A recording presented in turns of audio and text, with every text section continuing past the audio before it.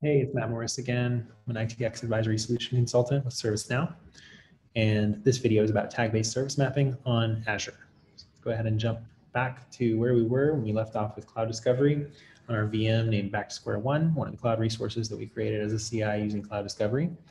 We can see lots of details that are being captured here, but what I want to focus in on here is the tag values that are actually being populated. We can see we have a value for a platform, something called Service Later, which must be a lot different than ServiceNow.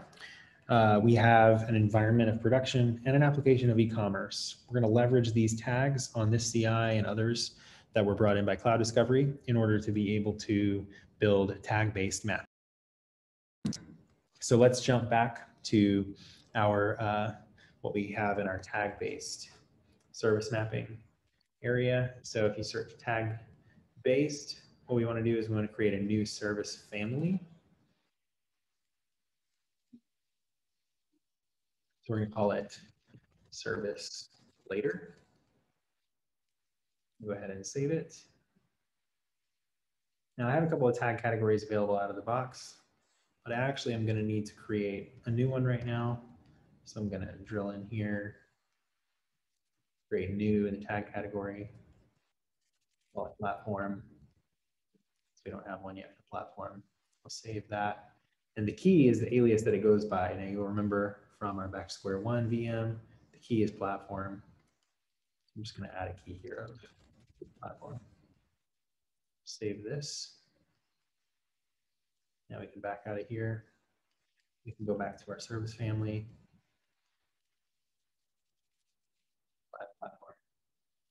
And then I also want to add a couple of the existing ones that we just saw when we were looking at the list, environment, and there's also an application service one.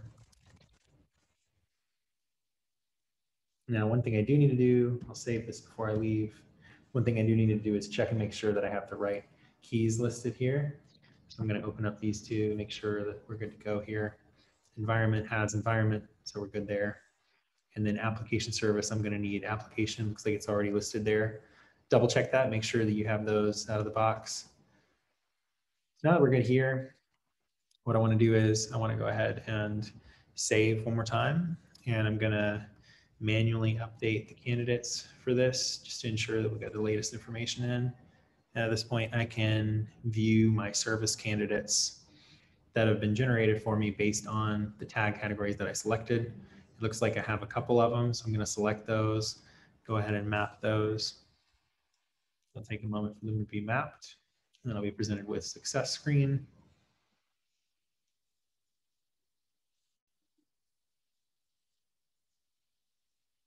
Now what we want to do is we want to scroll down to where they got mapped.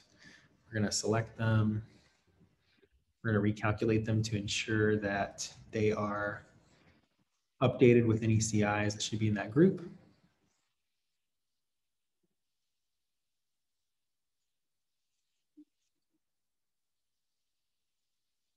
And then what I want to do is I'm going to drill into my e-commerce service.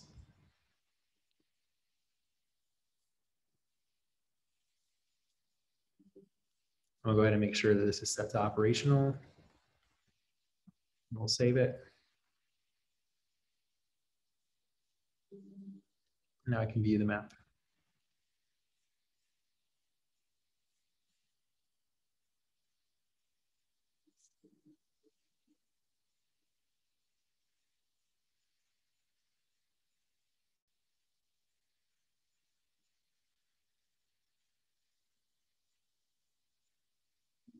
Might be recalculating in the background, so we'll wait a minute while the service map loads.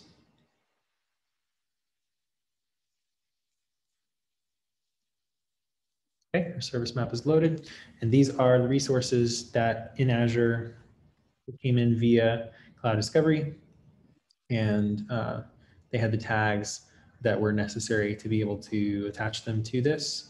In this case, they had a platform service later, an environment of production, and an application of e-commerce.